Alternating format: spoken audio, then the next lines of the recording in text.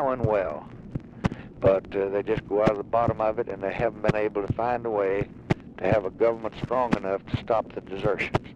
That's what Taylor told us this morning. I don't know quite how to approach this, Mike, so far as the Congress is concerned, before we make up our mind. When we take it much further than you and McCormick, you know what I get into with the discussions and so forth. On the other hand, while Taylor's here and before he goes back, if we thought that we could get any help or any advice that we could follow that we think could be worthy, I'd like to, I don't know whether they want to be exposed to him, but I'd like to be exposed to their thinking, their judgments. Do you have any feeling it would be better to just let him go up before Foreign Relations and Armed Services, or would it be better just to have some of the representative ones of them here? You've got every conflict in the world, from you to Russell Long, and from Mendel Rivers to Doc Morgan. And in our own party, it's pretty well divided. Do you have any thinking about what would be the wisest thing to do there? If you're going to see anybody, you ought to see them all. And that is on those you mean committees. Yes. And there's no reason why they can't meet jointly to discuss the situation. And maybe some good would come out of it, but if you start picking out a selected few, then I think you're asking for trouble, because others will feel they've been left out, and they'll get grumpy, to put it mildly.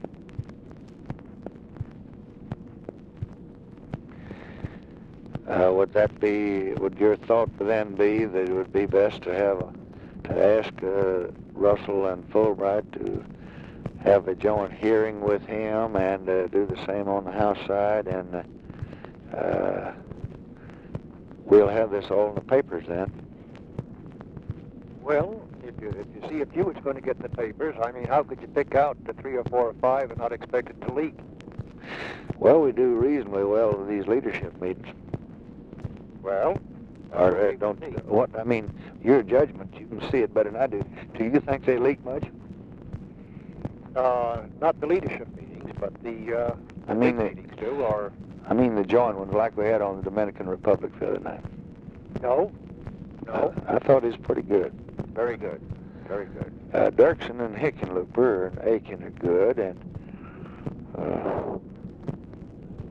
of course I don't know. It may be the thing we want to do is, let me talk to McCormick. Maybe the thing we wanted, and then I'll see what happens here tomorrow and the next day.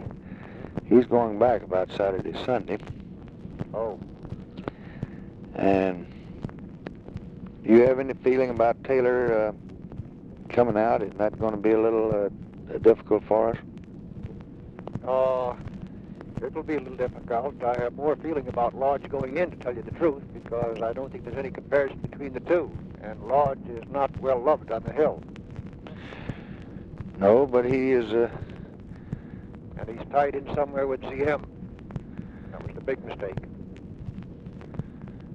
They like him better out there than anybody we've had, number one. And number two, my people tell me that he is less likely to get us in an Asian war than Taylor. That he is much more flexible, and he does not politically, and he likes to talk it out rather than fight it out. Well, that's pretty appealing these days. And he's experienced, and he has the language, and they like him. And he gets along pretty well with the Catholics, pretty along with the Buddhists. And to start all over with a new man's pretty rough. That's true. That's true. Sir?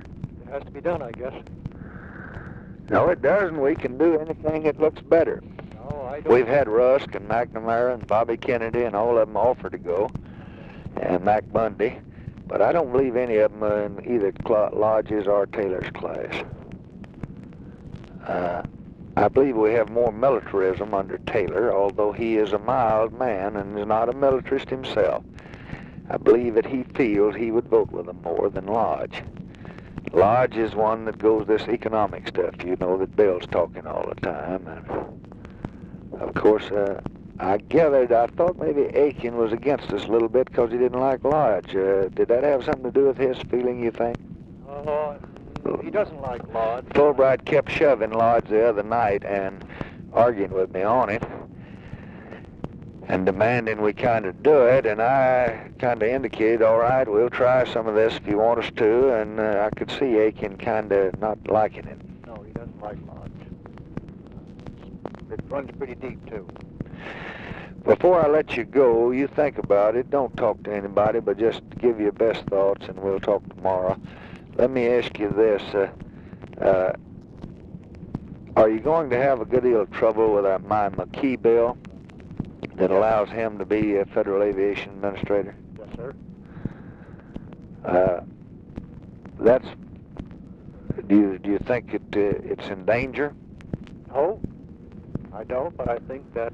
Is anything we can do to let them know the difficulties we have and the facts? I'm just afraid, Mike, to turn over a billion-dollar program to a person without any experience, and the only people that build airplanes in this country are military people. Yeah. I can't...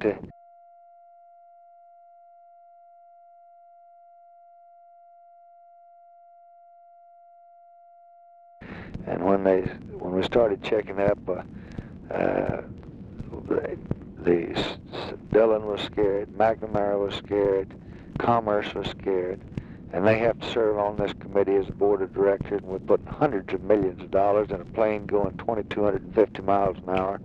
The French and the British are way out in front of us, and we've got to utilize the know-how we have in the Air Force if we're to build it at all. And I just can't take a school teacher or a lawyer or a banker to do this. I've got to have a man that's been doing it. McKee's been doing it all of his life and handled hundreds of millions. I talked to Vance Hartke. They told me he was against it. He didn't have any real reason. He just said, well, they put in the act in '58. They didn't want a military man. I said, yes, I think that's true. I don't see the real wisdom of it, but if Congress wants it, I don't object to it. But in this instance, I need this man, and I wish they would make one exception. He always said you're not going to have any trouble, just kind of flighty. He didn't, he just said he's against it, but you're not going to have any trouble. You've got all the votes and so on and so forth. But I understand from some of the other senators that John Williams is worked up because the military is in several departments. Yes, sir, he's been making inquiries. And that he doesn't like it. And that military is one of our best sources of competent, honest people. We just don't have people that want to give up these big jobs and come in and work for $25,000, $30,000 a year. There's just not many of them want to come into Washington and turn themselves over to John Williams. Yeah, right. And sir? He's digging. Yes. It looks like to me, though, a fellow that is prudent and careful and methodical and hell-raising as he is, would want a man with good background and experience.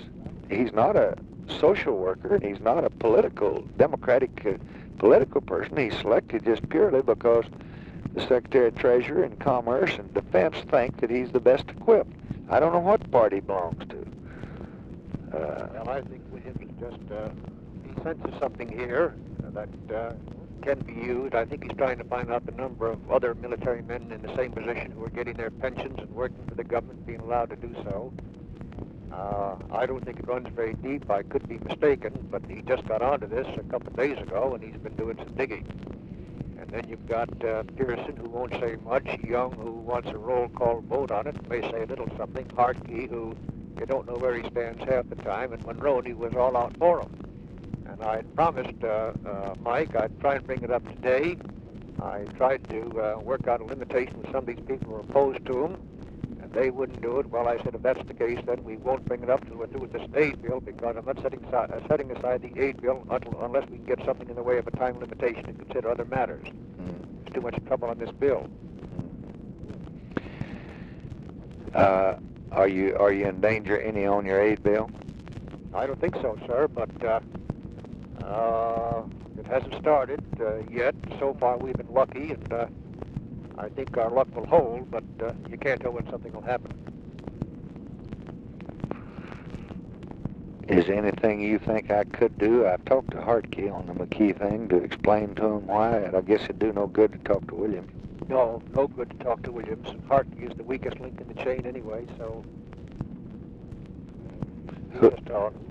Is Pearson of Kansas against it, you say?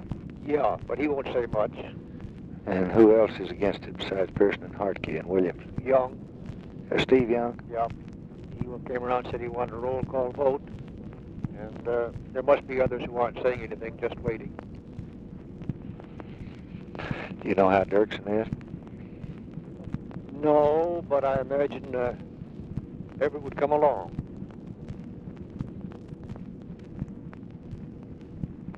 I'll inquire tomorrow. All right.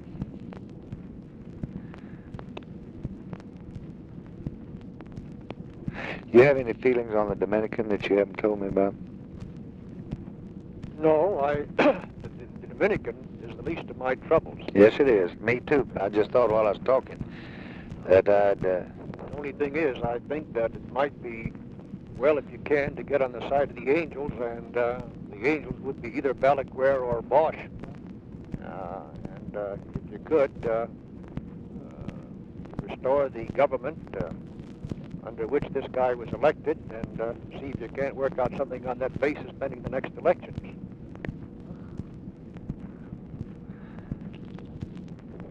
Bosch says he will not go back. I think it'd be a terrible mistake for him to go back because his people are real, the people around him that taking him over are bad people, Mike. What about Balaguer? He won't take it. He wants to run, I think, and they tell me our people made a poll there before this happened, 2 or 3 weeks before it happened. Sometime before it happened, I'm not sure. It might have been 2 or 3 months. It showed him about 60-odd% and Bosch 30. He doesn't want, no one wants the provisional government. They're talking about a fellow named Garcia Godoy, who was in Bosch's cabinet and Balaguer's cabinet, and might be acceptable to both of them for a provisional government. Can you get Camargo and Imbert out of the country? No, I don't think you'll get either of them out. And the main thing, they are not the worst ones. The main thing is you can get these hardcore communists out. That's what really broke up our deal. They got 5,000 in the 3 parties. They got about 100 real highly trained hardcore leaders. They fade in and fade out. When they need to, they come up to the top and they stick their head above the water and they stir up everything. Then they fade out. Then they come back. They do that in and out all the time, and they pretty well have Bosch's ear and pretty well give him directions. We watch everything they do, and needless to say, we listen and hear and see everything they do, and we're pretty good control of it. But they use some of the papers on us. You've got people that are reporters down there that are coming in here that telling Bosch and others they're going to lobby for him, and then they come down here representing some of the big papers, take positions, and they've been very misled. Poor fellows don't know it. I can't tell them. But Herbert Matthews of the Times is calling the signals on Latin America. He was in here 90 days ago. He thinks that you ought to have a Castro operation in every government in the hemisphere. And he's got Tad Schultz down there covering it. He's getting ready to go to Spain now. And he had us shooting in the other forces and siding with the generals and all that when it just wasn't true. And the networks pretty well have the same problem. I have told them, and they've been a little more careful with it, but I've told them some of the things I've observed. But the other night they had us, when the Brazilian general arrived, they gave him a salute. It was the airport 10 miles, San Isidro. and they had it on their prime time show, and the boy